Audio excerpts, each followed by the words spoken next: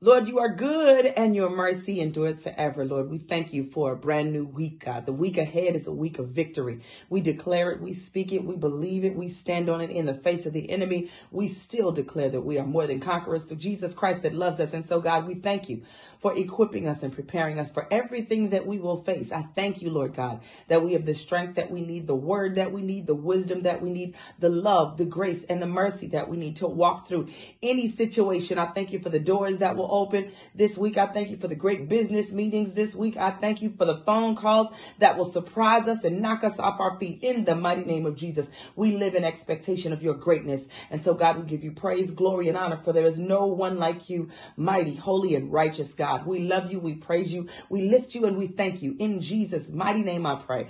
Thank God. Amen.